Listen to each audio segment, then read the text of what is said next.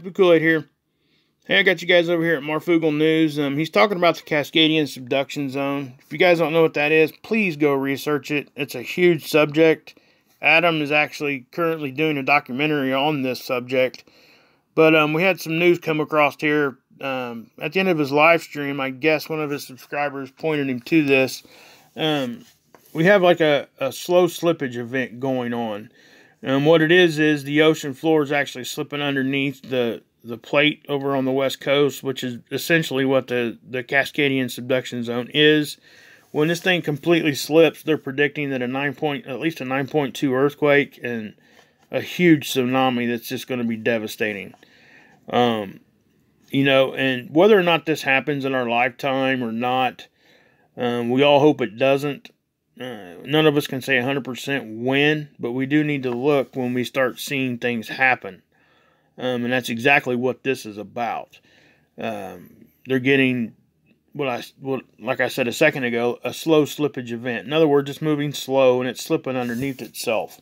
Now, I'm going to let you listen to a little bit of what he has to say here because I think it's very, very valid. I'm not going to show you the whole video because I really think you guys should go over and check him out. He says it way better than I could.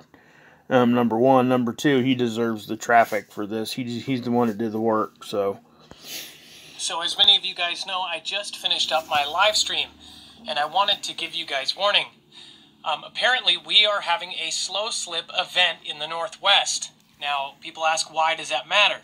Well, we are sitting by the Cascadia Subduction Zone, home of the future 9.2 earthquake and tsunami. Now, I wanted to show you some of the real-time tremor maps. This is easily reachable, and I will end up putting... Okay, guys, I'm going to leave a link to this also. I'm going to leave a link to this video also, but I'll leave a link to this tremor map. Again, it's real-time, so, you know, if they get these tremors, even big earthquakes, I would assume will show up on here. I'm not really familiar with this particular tool. You know, I've navigated it a couple times since watching this video. It's easy. Pretty much you can click on any of those things over there to the right, and it'll show you what it's talking about at that time. But you can tell, guys. I mean, something's going on here. Now, when I see stuff like this, I start looking at other tools. Okay? And what I mean by tools, not me. I'm a tool. I know, everybody thinks so. Anyway, I think that, you know, we need to look at other stuff to try to help validate some of these things that we see.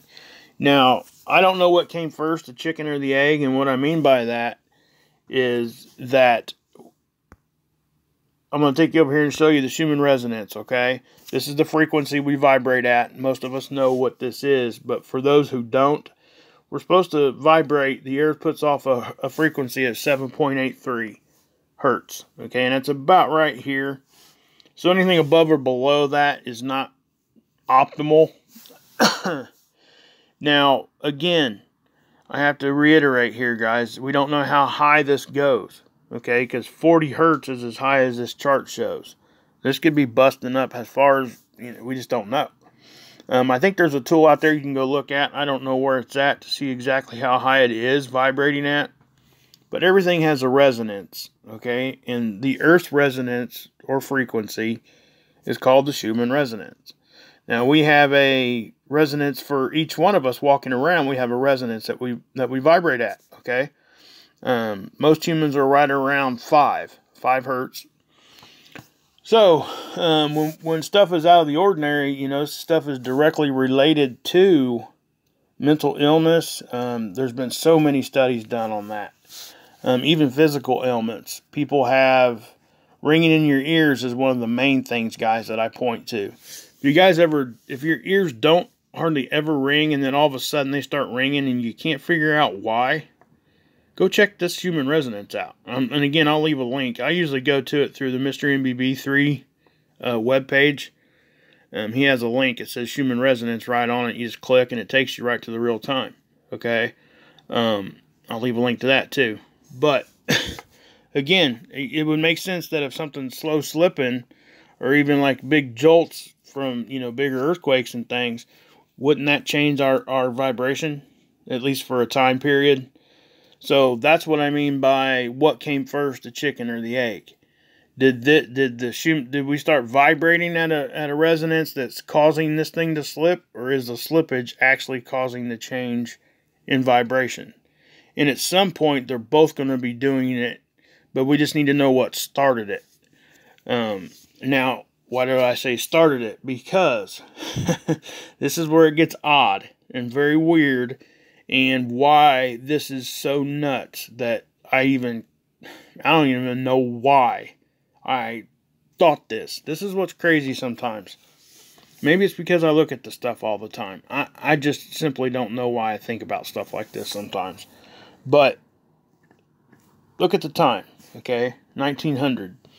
Now that immediately struck a bell with me. Okay, that's at 7 p.m. Now the date, 3/16, 1900, right? It's still going on. This event hasn't stopped with the Schumann Resonance. Okay, and first thing I'm going to say is this is an extremely long event. We don't see these, guys. We just don't. Normally we'll see, events like that, about that wide. Okay, it lasts about that long. Then you get a pretty good break. It looks like the darker blues. Then you might get another one. You might get another small one here, there, whatever. But you never, ever get these big, long ones. Long in duration is what I'm saying. So, why does 1900 on the 16th, why does that mean anything? Well, this is, 1900, when this event started on the 16th. But look, guys, look at the month. I reported on this when this happened the last time, okay? Now, this is exactly to the hour, 1 month. 1 month, exactly to, not even to the roundabout area, none of that, exactly 7 p.m. on the 16th, and then you go back to the current one, 7 p.m. on the 16th of March. Now, we got to watch here, guys, and see when this event stops. It's still currently going on. And I want to keep my eye on it, guys, and see what it does. Now, if this thing ends up ending at 1900, which is what it did here on the 2nd, which was, again, this makes it very odd also, 24 hours. Exactly 24 hours. It's like, and again, I have to say this too. This did not ramp up and then ramp down. This went straight. Okay, when you see that, that means something started very abruptly and ended very abruptly, like somebody flipping a switch. And that's why I'm saying it like that. Because in my mind, if this stuff is number one, exactly a month away, exactly down to the hour, does it or does it not make sense that would be something intelligently done? Not something that was natural, is what I'm trying to say. Okay? Again, exactly down to the hour, exactly 1 month away, these events started at the same exact time. Now, like I said, if they end exactly at the same time again, man, I just don't even know. What the odds of even what we're just now talking about right here are of happening? I mean, those odds are just so astrological that you just can't even compute it, probably. I mean, yeah, it would just be such a huge, huge number. Man, it's still blowing my mind that this is actually what's happening. Now, again, is this this vibration or whatever caused this vibration causing the slip to happen? I don't know. It looks to me like the slip started before we seen this start, okay? Because, again, this is real time. I'm not sure exactly when that slippage started. It might have started, I'm not exactly sure. So, I'm kind of leaning towards whatever's going on, this is all related, okay? I guess it really doesn't even matter what happened first. It's just a matter that this is all going on at the same time. This is just so strange. I just don't know what to say. Again, I mean, yeah. Just, wow. Okay, and then this here, this is solar winds, and this is what we got going on currently with our magnetosphere. I've shown that 100 times. This showed up on SETI. This is HI2. This is on the 14th. We don't really see these kinds of signatures very often, guys. I don't know that I've ever seen one exactly like this before anyway. Okay, and what do I mean by that? You see this big out there by itself. Okay. It did come from the sun, at least the direction of. And this also happened right around it. This is the HI1. Okay. Yeah. So, I don't know. And I know I've said that 1,000 times, but man, it just blows my mind. It really does. And, man. But anyway, guys, yeah, I think we need to be paying attention to what's actually happening here. I'll keep an eye on it a little bit more here. We are going to go over here real quick and look at the current magnetosphere, because I think, when we get hit with solar stuff, guys, and we react, sometimes those kinds of things can cause earthquakes. We know that. They're related. Solar winds and our connection to the sun. Also, CMEs and things have been, directly related to earthquakes. So all this could all be related. And like I said, this is just the current magnetosphere here. We'll just take a look. This is the velocity. All right. I don't normally take you guys to this tool, which I think this tool is better than the other one. But you can obviously see waves of solar winds coming in. I mean, look at that. Okay, the sun's off to the left on this particular model, guys. And what I find interesting, if you watch over here, like on our flanks, you see those big areas of dark red, just boof, boof. Yeah. So, yeah. I mean, we kind of expected this. We had the solar winds and those CMEs that were happening there. Now, this is the density. This is the ion density, okay?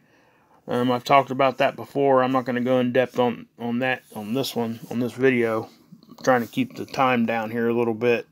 I could sit here and talk about this for a very long time because there's so much going on. Obviously, you guys can see that. I mean, that's just, it is. That is a very, very disrupted signature. Okay, but again, we knew we were going to be getting hit with solar winds and, energy from the CMEs. So, this is to be expected. We're handling it fine because our KP charts are showing that, we're handling it really well. So, but this is the pressure. This is what is very intense to look at, okay? Very seldom do we see these big dark areas of red actually make it into our area of the Earth itself. Okay, you can clearly see, and this has happened before, but this is an extended period of time. Okay, this is actually making it to inside our atmosphere far enough that it looks to me, because the Earth is the inner circle here. Okay, the outer circle is representing our parts of our atmosphere, like our upper atmosphere. Okay, I think that might be even. I don't know if this one is actually saying that's our satellite orbits, but regardless, this is far enough in that it's actually, according to this, would be affecting us on the surface. It's that far in. Does it mean we're going to see anything? No. Okay, guys. I mean, we might. I don't think we'll see any kind of electrical disruptions. I really don't. Might be small ones, but this can have a very much effect on earthquakes and all those things we just got through talking about. Okay, So that's why I'm bringing this up. So when this is in that far, I mean, and plus the Schumann Resonance, plus the reports of the tremors on the West Coast, I really think that this is all related at some level, okay? We'll watch this time lapse here that it's doing for us. And again, this is the most recent one. As I'm doing this video, it's about 8:45 Eastern Standard Time.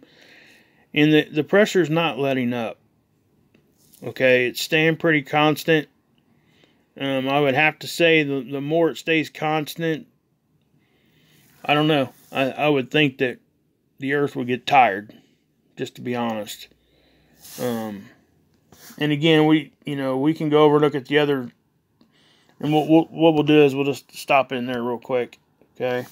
This would just be the one capture. This is what this one looks like currently. Okay. Yeah, and this one's even elevated. That one usually hangs around 300. That's related to the wind speed. Okay. Anytime that's above 300, that means it's kind of high. I seen it a few minutes ago. It was like at 700. We've seen it up, 1.6, 1.7 before. But this is what it looks like currently. And this one here is something we don't talk about much. But these are the northern and southern hemisphere. I've talked about this before. But this is pressure on our poles. You see how those are kind of askew and pretty intense. It's not something way out of the ordinary. And then the ion density here on this chart. And what we have to keep in mind on these charts right here, they will actually change the value of these according to the event that's going on. And the reason why they do that, I guess, is just so they can be, I don't know exactly the reason, but probably so they can kind of get a better idea of when something's moving sharply. Okay. Usually this thing it reads, you're seeing stuff between 2.5 and I think like 5 at the top end. Right now it's starting at 7 and going to 12. I've seen it go up to 40 or 50 before. Okay. So you can imagine if it started at 2 and there was a 50 that happened, it would be a huge spike. Okay. So this just gives us a better idea of movement and how the percentage of change. All right, and that's why we look at that. But again, guys, let's go over and look at the current Schumann Resonance. This is at Mr. MBB3. I went to that Magnetosphere tool over at planetxnews.org. Again, I go there often. You guys know that. It's real easy to go to those links. But here's this link.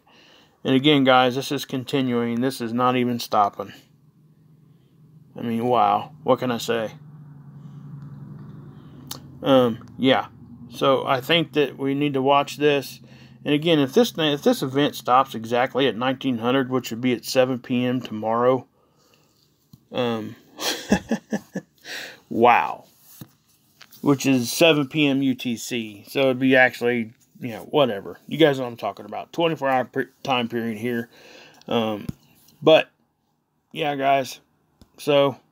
And I got some more stuff to share with you, but I don't want this video to go much longer. You guys have heard me ramble on enough.